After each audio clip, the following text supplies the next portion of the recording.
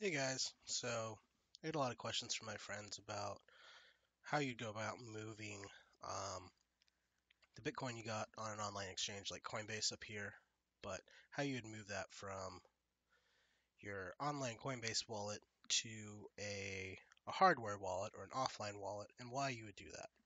So I'm gonna start with the why because it's pretty important. Basically, when you buy Bitcoin online through a Bitcoin exchange, it stores those Bitcoins on a online wallet. And while Coinbase itself has had, as far as I know, a stellar reputation for security, and they haven't had any hacks, other online wallets in the past have, and those have resulted in people losing their Bitcoin permanently. So, one of the ways you can safeguard against that type of loss is taking the Bitcoin from an online wallet, creating a offline wallet or a cold wallet with a cryptographic key using a program called Electrum, and then transferring it from one wallet to the next. And then we're also going to just briefly go over kind of the different types of Bitcoin wallets that there are in the sense of SegWit and non-SegWit wallets, some of the compatibility issues, um, and then some of the workarounds that exist for it. But basically, what we're the objective of this is to teach you and get you familiar with the different types of wallet types. And then the third wallet type that we cover will be the one that I recommend for people who are starting out with Bitcoin because it's a SegWit wallet, but it's backwards compatible. And again, we'll go into all of that about what all that means. But the first thing you want to do after signing into your Coinbase wallet is to get Electrum. If you're using a desktop computer, I strongly recommend Electrum. Otherwise, you can get some apps that also support the wallet I recommend that I'm going to link in the description. They're just iOS apps. I don't know of any Android apps. I'm sure there are some. I think Mycelium is one that support it. But if you know any Android apps that support this backwards compatibility thing I'm going to get into, just give that to me and I will update the description with those. Anyways, I love Electrum because it runs on Mac, Linux, and Windows. It runs really well. It's widely supported, and the experience is basically the same. So I'm going to open up Electrum like it's the first time.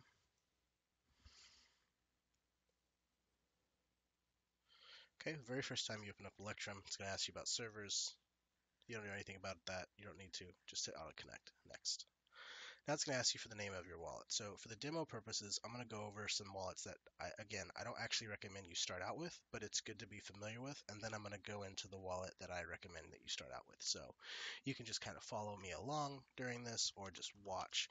But I wouldn't recommend using the two wallets that I'm about to create, and you'll see why. So I'm just going to call this the old wallet. This is the non-SegWit wallet. Every time you give a wallet a name, it's going to ask you what type of wallet that you want to create. You're just always going to stick with standard wallet. All this like multi-signature stuff and everything, you don't have to worry about. You can look that up if you want to. But if you're just getting started with Bitcoin, you just want to move it around and store it, standard wallet is your best bet. Now it's going to ask, do you want to create a new seed or restore a wallet using an existing seed? So a seed is just a way of embedding a cryptographic key into a series of words. So instead of having people write down super complex cryptographic keys, you can just give them a string of words that can regenerate that key. So in this case, we don't have that, right? You're just starting out. You just want to create your own wallet. So we're going to select create a new seed. Now it's going to ask you the seed type. So again, since I'm doing the old style and showing you how Bitcoin addresses used to be, I'm going to keep it on standard. Hit next. It's going to give us the seed. Now, since we're taking our funds offline, it's stored locally on the computer or the phone when you use these kind of wallets. When you go from an offline wallet to a hardware wallet. When you do that though, if you lose the hardware wallet, you lose the keys and therefore the access to your Bitcoin. So you don't want to do that. So you want to back up your seed. You can click this button and use the QR scanner on your phone, or you can just write these down, but you want to store it somewhere securely. I would not recommend just writing it down on like a plain text note application or anything unless it's very, very temporary. But I would recommend, writing it down on an actual like physical paper and storing it where you store sensitive documents like your, car title or social security card or whatever, or store it in an encrypted database on your phone using an application like 1Password or LastPass. But we're just going to copy and paste right here for demo purposes, because once you hit next, it's going to say, okay, confirm the seed. It wants to make sure that you actually backed up the seed like you said you did and that you know it correctly. So we're going to hit next. Now it's going to ask us for a password on the seed. So what we can do is, if you were going to use this in the real world, you would want to put a password on it, because that way it's a second safeguard against somebody spending the funds from your Bitcoin. But for demo purposes, and because I'm just going to go over this wallet, I'm just going to keep it blank. All right, so we have the old style wallet. So if we go to receive, when you go to the receive tab, it'll generate the addresses you need for other wallets like Coinbase to send the money over. So this receiving address you can see here starts with a 1. And see that you have uppercase and lowercase letters, right? So it's case sensitive. And this is how all Bitcoin addresses and Bitcoin wallets worked up until August, approximately. So what happened? Well, Bitcoin changed the way it stores information on blocks using a technology called segregated witness, or SegWit for short. And you don't really need to know the technical underpinnings of SegWit. There's some really interesting stuff that I can share with you if you want to talk about it, but it's beyond the scope of this video. Basically, from an end user perspective, SegWit allows you to send Bitcoin from one SegWit wallet to another SegWit wallet faster and with lower fees, sometimes 50% or greater in fee reduction. So if you're getting started in crypto, and I mean, if you just use Bitcoin in general, it's really good for you to get a SegWit compatible wallet. And these old styles are not SegWit compatible. And you can tell they're not SegWit compatible because they start with a 1. So in Electrum, you can create a SegWit wallet. And we're going to go over that, but the SegWit wallet Electrum has you create has its own downside. And then we'll go into this third wallet that I think is sort of the best of both worlds. But we'll go ahead and enter this in. So we'll just call this SegWit wallet. We'll keep it at standard. We're going to create a new seed just like before. And this time we're going to check SegWit. Okay. So now we got our SegWit seed. Going to hit next. Confirm the seed. And again, I'm going to just skip the password for demo purposes. Okay, cool. So let's take a look at this wallet. Whoa! Receiving address is totally different, right? All the receiving addresses start with BC1 if they're full SegWit. And you can see that the address scheme is longer. It's also not case sensitive. You could send this all in uppercase letters and it would still work just fine. However, if we go over to Coinbase, right? Because the whole point of this video is to move Bitcoin from one to the next, from your online wallet to your hardware wallet. If we go and copy the SegWit address, get out of this really quick. Okay. If you want to send Bitcoin from Coinbase, you select the Bitcoin wallet that you want to move from. You hit send, and then you paste. So you paste the address in there, and you can just get that from the receiving addresses. But whoops, look, please enter a valid BTC address. So Coinbase doesn't recognize this as a real address, but it is. So what's going on? Well, the thing is that Coinbase, the wallet software that they use, the online wallet software they use, is actually pretty outdated. And they are in the process of upgrading their infrastructure to support SegWit. And they said that they're sort of aiming between early 2018-ish. It's a big endeavor for them, I guess. But if you have a SegWit wallet that uses this BC1 numbering scheme, old wallet software can't send to that, and that's not good.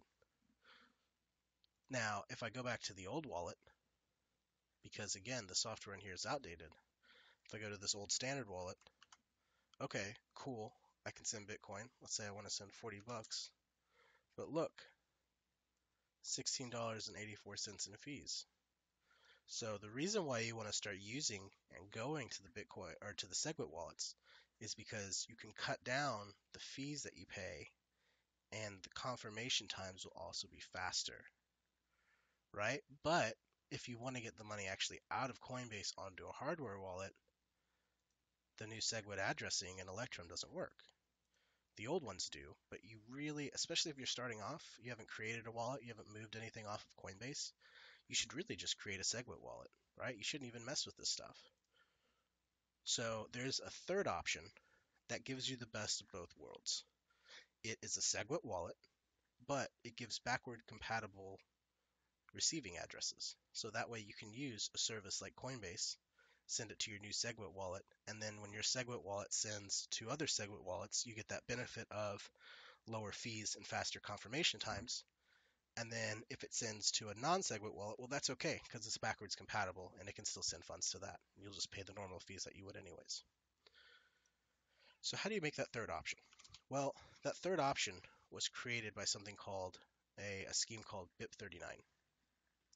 And Electrum doesn't like BIP39 from a technical standpoint. So they don't let you generate BIP39 seeds. However, you can import BIP39 seeds into Electrum. So what we're going to do is we're going to create a BIP39 seed on a website, and then we're going to take that seed and we're going to use that to import into Electrum. And now we'll have a wallet that is backwards compatible. So the first thing we want to do is this is something that generates a seed, right? And earlier I said that that seed is really important. That can regenerate your wallet, right? Well, this is a website, so why would I want to generate a seed on that? I mean, if I generate a seed on that, right, Spanish, right? Well, who's to say it didn't just send off a copy to the owner of the website, and now they can access my Bitcoin wallet, right? That's a security nightmare. So what's awesome about this website is it's a JavaScript application. So once the website's loaded, you don't need to be connected online to generate the key. So we're going to disconnect from the internet, and we're going to generate this key securely. So let's see here. All right, give me just a second. Go to our adapters, disable. All right, so let's show that we are indeed disconnected from the internet. Ooh, ouch. Okay. So now that we are disconnected, we're going to type in a passphrase to encrypt our new key. Or no, actually, we don't even need to deal with the passphrase right here. Okay, we're going to hit English. Cool. So now we have our BIP39 key generated offline. Store it somewhere securely, because this is the wallet I recommend you use. I'm going to enable that network interface. We'll come back online. Cool. Look at that. Alrighty. So now we're going to go to Electrum. We're going to go to New. Now I actually recommend, again, using this wallet if you're creating your first hardware wallet on desktop. So I'm just going to call this default wallet. You can name it anything. Keep it at standard. And now this time, we're going to say I already have a seed because we want to put in that BIP39 one. Before we copy or paste anything here, go over and head up to options, check BIP39 seed. Now you'll see here that Electrum doesn't like BIP39, and they have a technical reason for why they don't like BIP39, and that is because it doesn't embed things like version numbers and stuff for software to read. But the only thing that you need to know from an end user standpoint is that BIP39 is very helpful for you because it will allow you to send and receive Bitcoin from old wallets and new wallets and still get to take advantage of the benefits you get from the new wallets. So pasted the seed there. You can see that the checksum's okay. Hit next. Now it's going to ask for the derivation. We actually want to change it from 44 to 49. And that is what will help it. That's what causes it to generate the addresses that are backwards compatible. So again, this is the type of wallet I recommend you use in the real world if you're starting off. So that being the case, you should absolutely set a password, but I'm not for demo purposes. Okay. So we can go over here to receive and look at that. We have a wallet address that starts with a 3. It's not super long like the pure SegWit wallet is, but it is a valid address. We can tell it's a valid address because we'll go over to receiving address, Coinbase, paste it in there, boom, valid address. So now you'll see you're still paying the network fees. You're still paying the same as you were if you were sending it to the old wallet. But the good news is once the funds are in this new wallet, this backwards compatible wallet, you can send it to these old addresses and you can send it to these new addresses. And when you send it to these new addresses, or any address that starts with a 3, that's a SegWit wallet, you get to take advantage of those reduced fees and faster confirmation times. So, let me know what you think about this video. Leave a comment. Hit me up with a direct message if you have questions or suggestions.